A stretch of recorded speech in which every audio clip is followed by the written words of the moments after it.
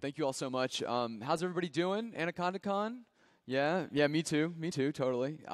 Really stoked there's so many people here. I know the camera can't see everyone, but I'm glad the room is packed for the last session of the day. Your introduction to Anaconda Enterprise with probably the most clickbaity title you've ever seen, How to Use Machine Learning to Drive Sales.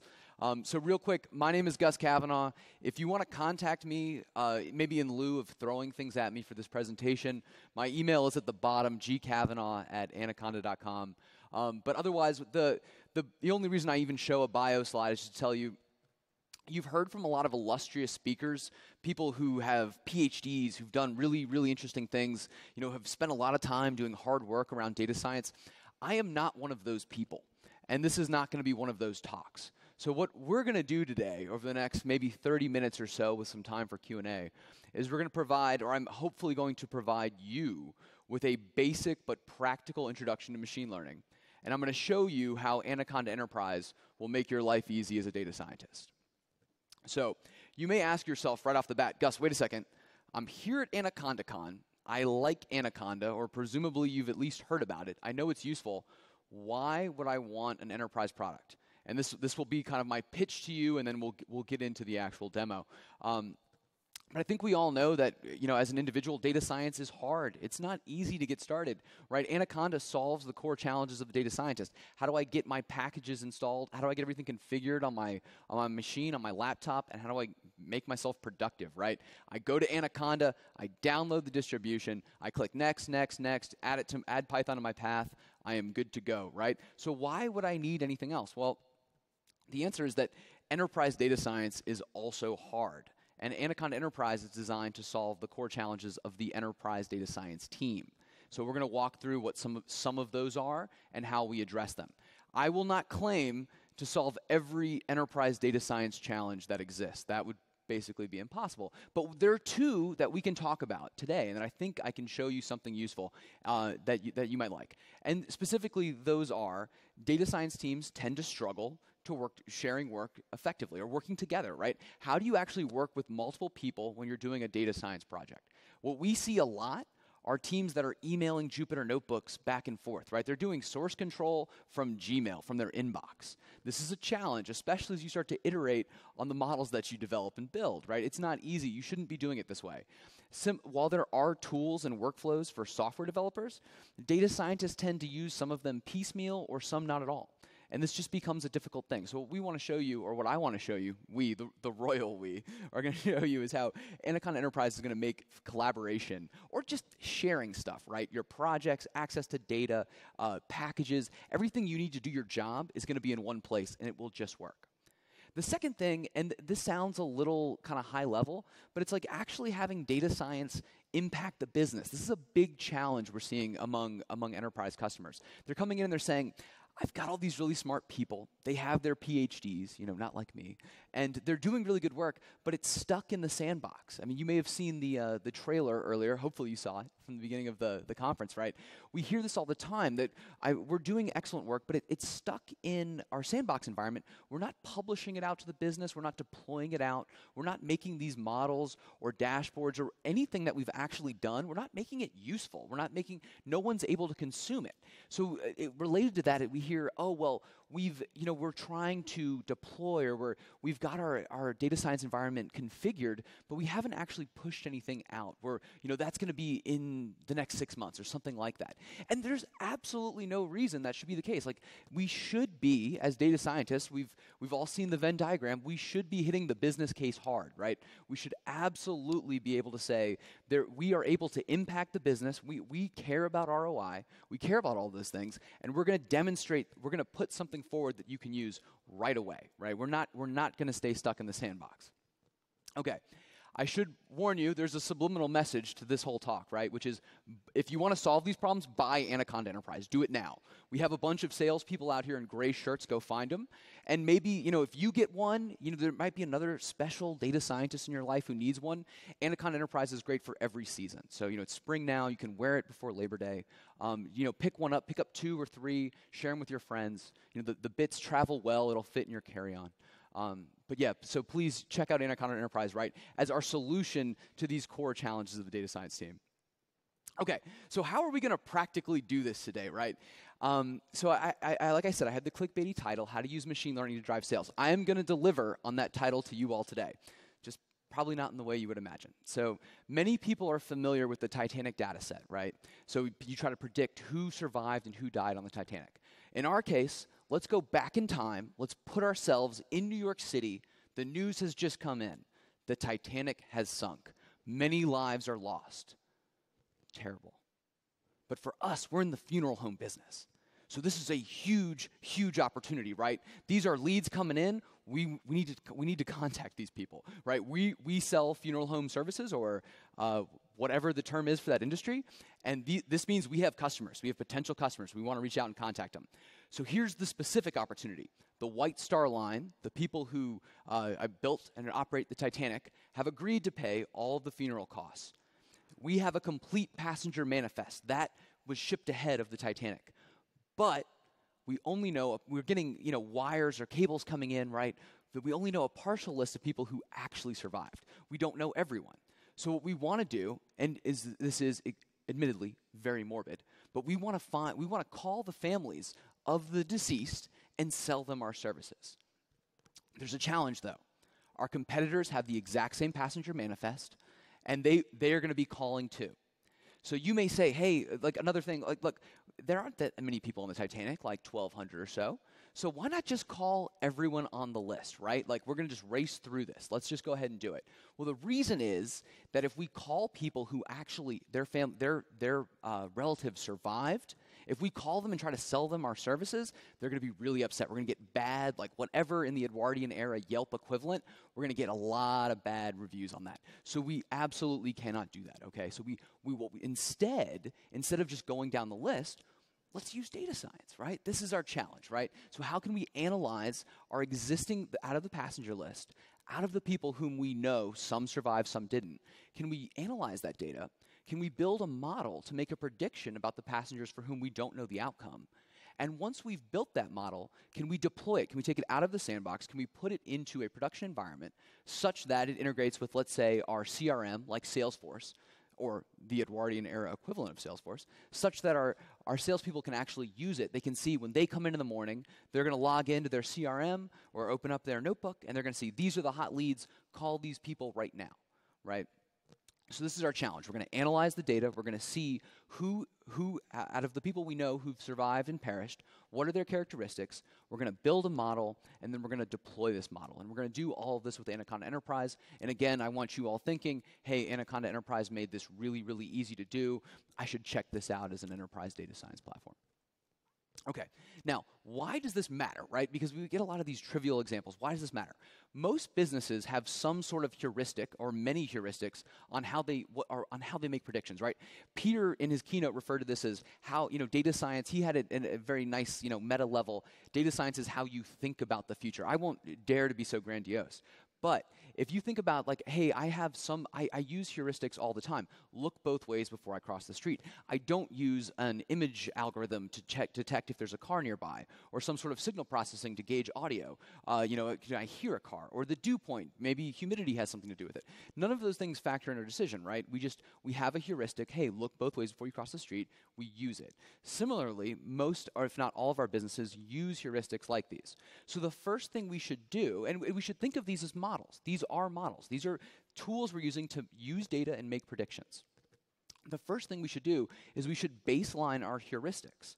Then, once we've baselined that, once we see, hey, if look both ways before we cross the street is a good model, we absolutely should not use machine learning or data science or any of these other tools unless we can improve upon our existing model, right? We should not just throw in some scikit-learn or throw in a deep learning algorithm if it's not actually going to move us forward. So that is kind of like my juxtaposition here to start this talk off.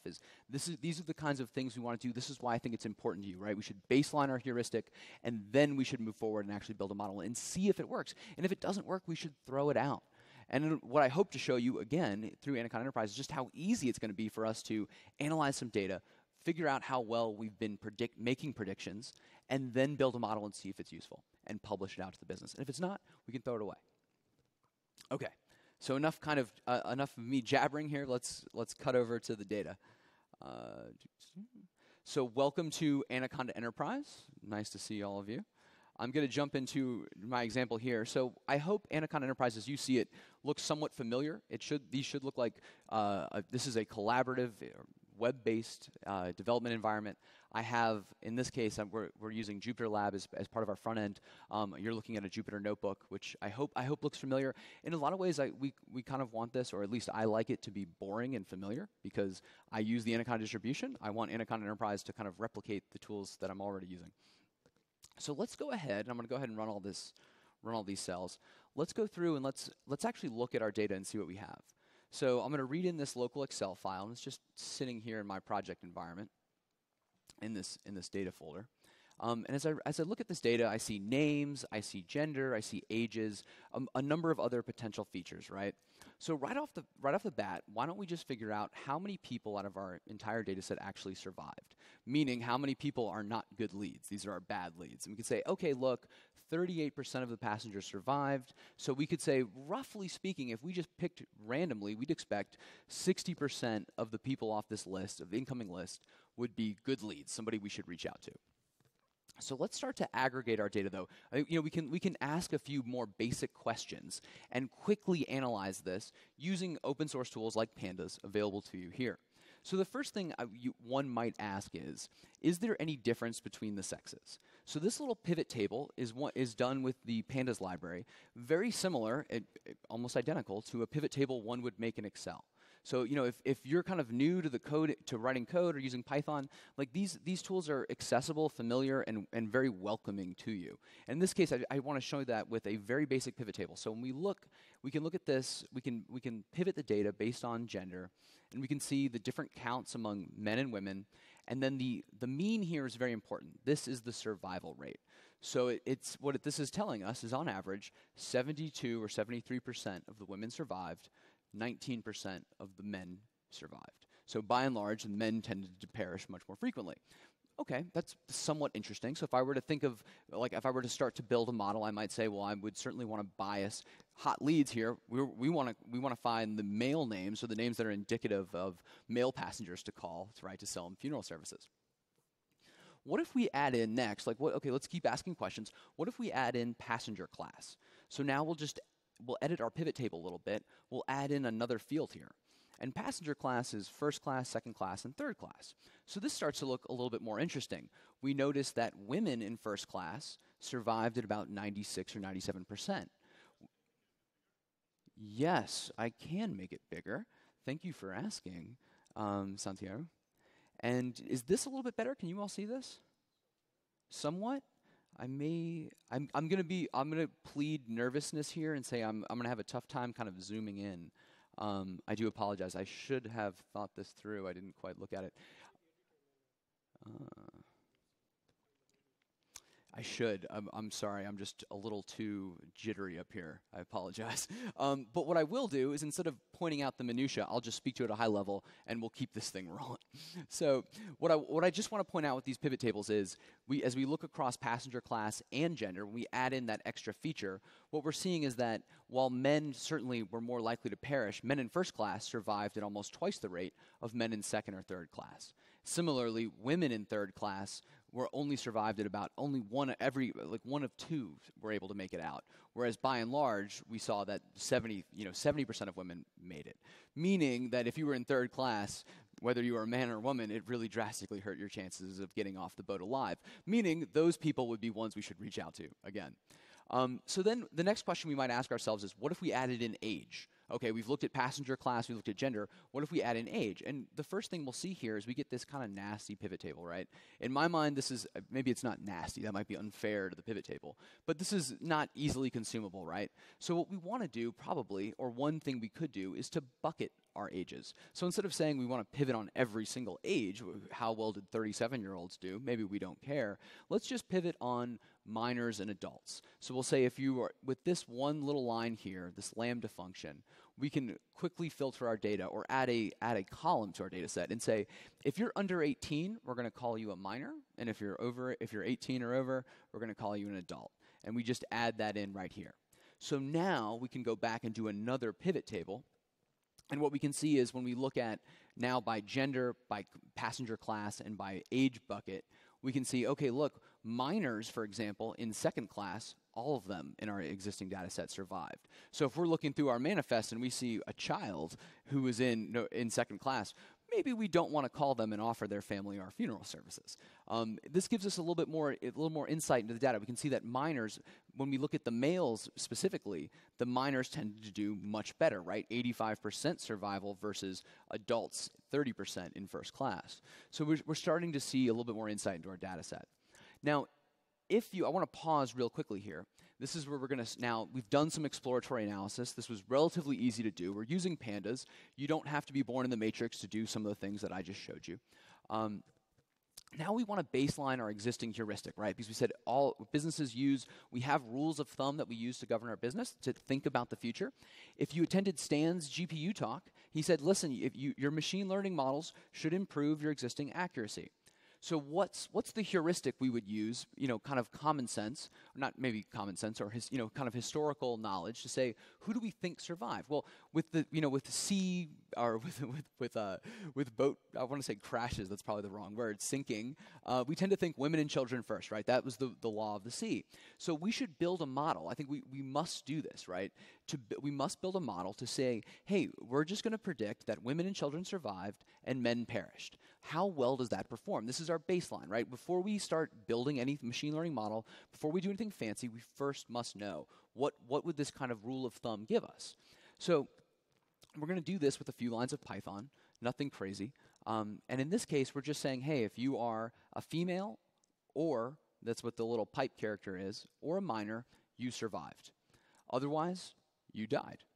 And then we're going to go ahead and score this model. And when we score this model, hopefully you all can see, at least this is a little bit bigger. What you'd see is that our model would be 76% accurate. Now, we've done something, we've overfitted, we've looked at all of our data. We didn't split up our data into test and training. But what we've been able to do here is say, look, women and children live, men die, 76% accurate. We could take that that's what the business is operating at right now. This is our current level. So at this stage, we can say, all right, if we can't beat 76%, it's not worth doing. Okay, it's not worth adding the complexity. Maybe my opinion on that. And we can go a little bit deeper. So somebody say, hey, you showed me a second ago this pivot table where you used ages, right? We transitioned between, we had ages, we also had passenger class. Can we use those in the model? So we can say, can we differentiate on passenger class as well? And yes, we can do that. And let's just go ahead and quickly see what that looks like. So in this case, all we're doing here is we're going to take kind of like another assumption, if you will, and we're going to say, if the average in our pivot table, if the average survival rate is 50% or better, we're going to go ahead and label you as somebody who survived. If it's less than 50%, we're going to say you died, right? These would be our hot leads. So when we do that and then go ahead and score this again, and I want to emphasize here that the model we're building is just this pivot table. We're just using, could be all done in Excel. We're using Python here. This is not supposed to be complicated, right? This is the basic exploratory data analysis approach. And now that we've built this model and we've scored it, what we'll see is we get a slight increase. So when we add in passenger class now, and we say based on the historical data, 50% or better, we're going to go ahead and score that. We're going to get 80%. So approximately 80% just using pivot tables, right? And we've been able to get a 3 or 4% increase in our women and children get off the boat first, in our heuristic, by doing some exploratory data analysis. So at this point, I would kind of throw my hands up and say, I really need to get a data scientist in here, a real one, to help me do some machine learning, right? So in Anaconda Enterprise, it's very easy to share your project with others. So I'm going to come back to I'm going to get out of the maximum view. I'm going to come back to my projects tab, and I'm going to share my project. And I want to share it with Victor. If you haven't, I'm sure you've seen Victor. He's the very large guy sitting somewhere up front, I'm sure.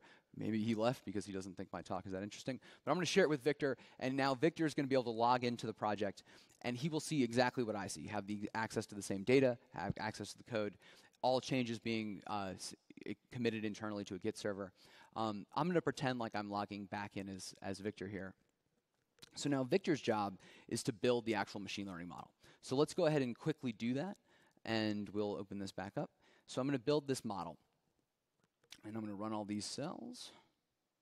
Excellent. Oh, wrong notebook. Run all. Here we go. So when we approach, we're going to use a logistic regression. We're going to use scikit-learn. When we do this, there are a couple of things that are going to change from how we modeled our data with pandas, with pivot tables, with something that could be done with a spreadsheet. Principally, we want to start to change the way we represent our data. So in this case, we have information like gender or sex as female, male. We want this to be a number. These algorithms prefer things to be numbers. We also want to take things like age, which the number, we can have a spectrum of ages, and in our case it would be from roughly slightly more than 0, like a newborn, to I think the oldest person in this data set is in their 80s. And we want to standardize these. We don't want there to be a discrepancy between. We don't want to unfairly bias someone, a value of 80 versus a value of 2. We just want the age to be something that is used as a predictor. So what we're going to do real quickly is we're just going to use this method, getDummies.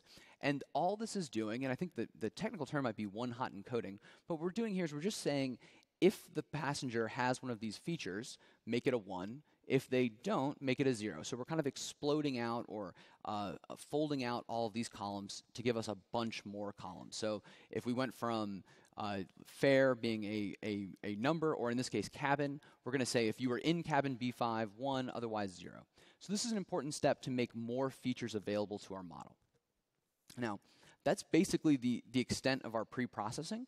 Now we're going to go ahead and split up our data. So we want to split our data into a training set and a test set. The reason why is if we don't do this, we could overfit like we probably did in our pivot table example. And when we go ahead and run this model, we're going to split this up. We're going to run this, and we're going to run it a couple different times because we're randomly generating the training set and the test set.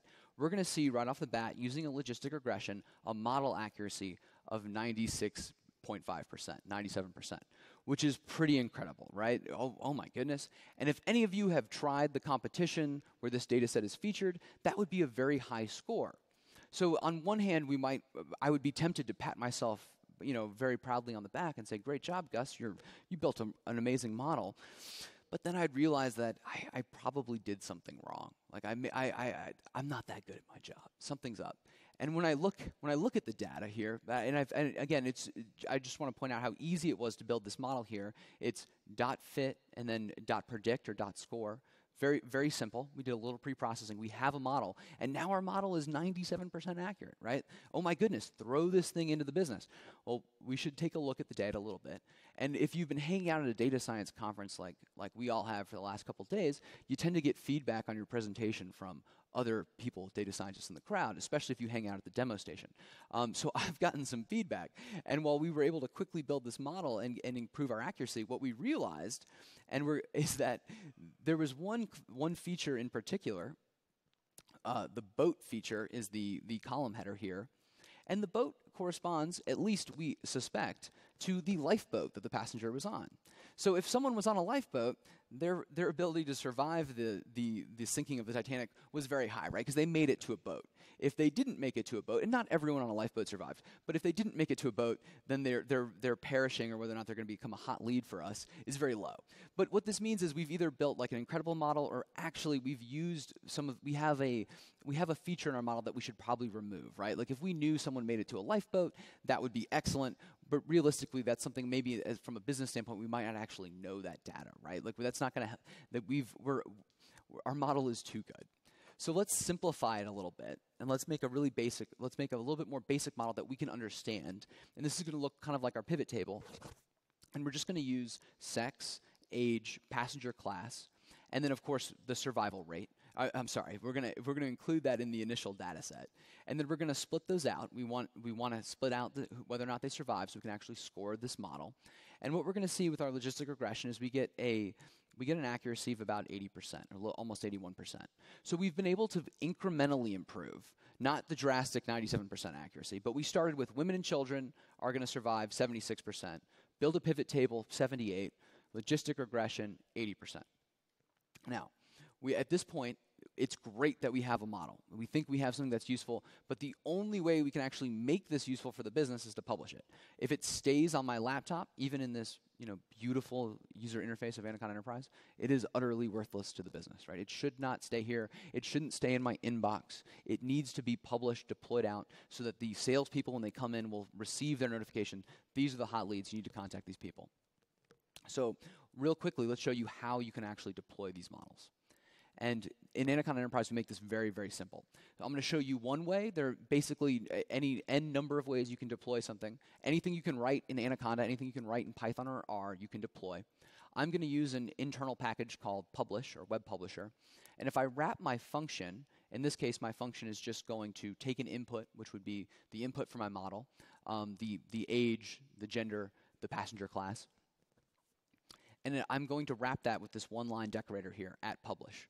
And when I do that, this endpoint, or Anaconda Enterprise, will generate a URL for us at this endpoint that is accessible over a RESTful interface. So we now have an API that we can hit from any RESTful interface. What this means, let's just go ahead and show it. So here's how one would actually deploy.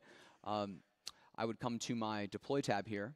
I can name the deployment. I can choose my revision. So if I want to roll back to the model that I built 6 months ago, this is where I would choose. And then I can choose my deployment command. So we can deploy, as I mentioned, we can deploy basically anything. So I can deploy the notebook itself. I can deploy any number of models inside of those notebooks that are just wrapped with that decorator. I could write a full-blown web application. If I wanted to recreate Instagram inside of my Anaconda Enterprise, you'd be welcome to do that. Anyway, so I choose my command and I click deploy. And now when I come over to my deployments tab, I'm able to access this API. So I'll go ahead and it's not much to look at here because this is an API, but what's really important is that you have this externally available URL, and you can also generate a token.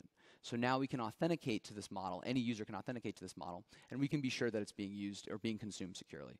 So I'll go ahead and open up command line terminal here, and fingers crossed this works. We'll go ahead and hit that URL with the information that we need along with that token, and we'll get our results. So in our case, we're going to guess a 45-year-old passenger, male, and the result from the model was deceased. This is a hot lead. You should call this person. Okay. Now, if I want to share these things, and this model itself, consuming this can be done, again, we could also hit this through requests or anything else. But let's say I have a deployment that's the notebook itself. So I want to share the analysis that we initially did with my business audience, and I want them to be able to run this notebook. They too can come in here and grab the externally available URL and then come over to any web browser, and we'll go ahead and just refresh this and access the deployment. So this gives people who aren't paying us money for an Anaconda Enterprise license can consume anything that you produce in Anaconda Enterprise. And I think that's an important point. So anything that you build and deploy is consumable by whomever you would like to have use your work. You don't have to be an Anaconda Enterprise license holder. Go ahead and close this out. And similarly, we can share deployments just like we did, just like we shared our project. We can share them with, in this case, I'll go ahead and add Tom. And I hope everyone saw his DaskML talk. It was excellent. And so now Tom would have access to this deployment, and he would be able to use it. He would be able to manipulate it or work with it inside of Anaconda Enterprise. Similarly, or as I said, you could share it externally with other people via the deployment URL and the token for authentication. Okay, so let's hop back quickly and kind of recap what we've covered so far. So let's just review our analysis. Anaconda Enterprise let us connect to everything we needed, right? We had access to our data. We had access to compute instances. I'm not running anything on my laptop. It's all running on a server. I had the packages I needed, the powerful open source tools that you want to use to do your job available in one place, ready to go. And it was really easy to share everything that we built with our colleagues. Similarly, when we wanted to build a model, we were able to quickly build a model with a pivot table, and we used pandas to do that.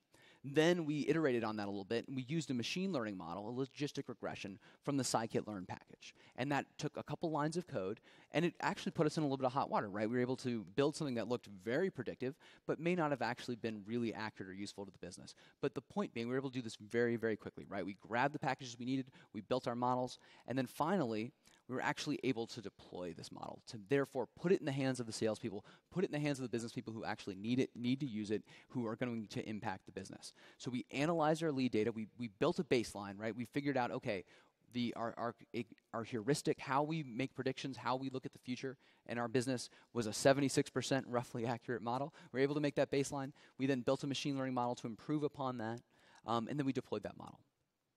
So Anaconda Enterprise, I hope, made this really easy. It gave us an interactive development environment accessible from the browser. So I didn't have to install anything on my computer. I didn't have to ask IT for any permissions.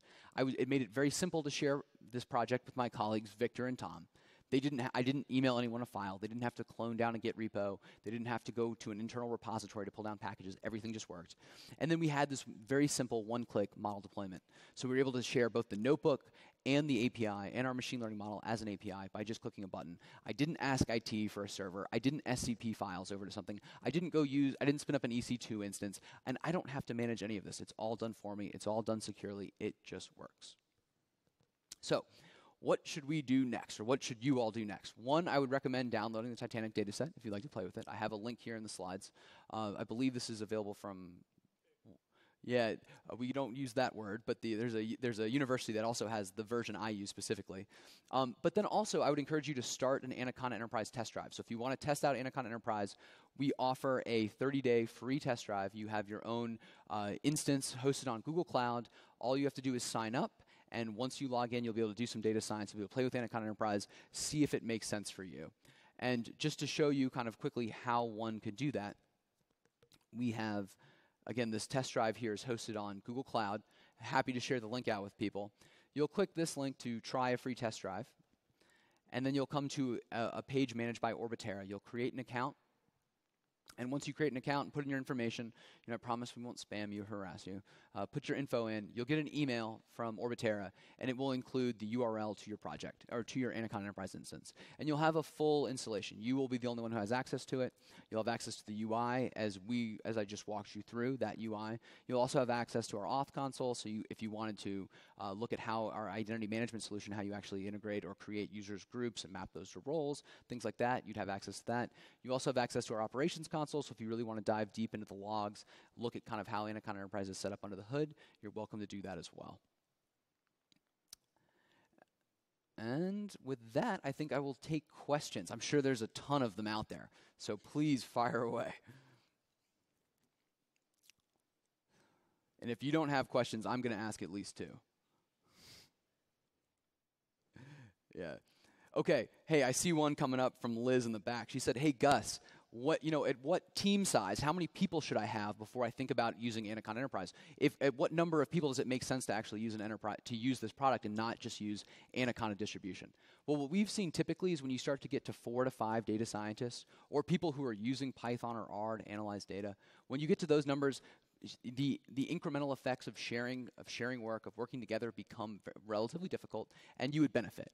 And the nice thing with Anaconda Enterprise is you can scale from those 4 or 5 people to 500, no problem. We're gonna manage that for you. Related to that, because I can see some people scratching their head and wanting to ask, is why shouldn't I just build this myself? Why shouldn't I install Jupyter Hub on a shared server and go ahead and run this? I don't need Anaconda Enterprise. Well, there are a couple of really good reasons why. And one in particular that we didn't talk about today, but you may have seen if you attended Daniel Rodriguez's talk, is if you have a Spark cluster, or if you have anything else that you want to integrate with, we're going to take care of that for you, and we're going to make it seamless and simple. So and to speak to that very briefly, if you want to use, let's say you have a Spark cluster, which many people do, they've invested a lot of time and effort into building those. If you want to connect to that from Anaconda Enterprise, it's very easy. You open up a notebook, you create your Spark context, and you write your code. And similarly, if you want to get the packages that you use in your local environment or in your Anaconda Enterprise environment on the data nodes in your cluster, such that when you write something like import pandas, it actually works, that will be available to you as well. We make that very easy. There's actually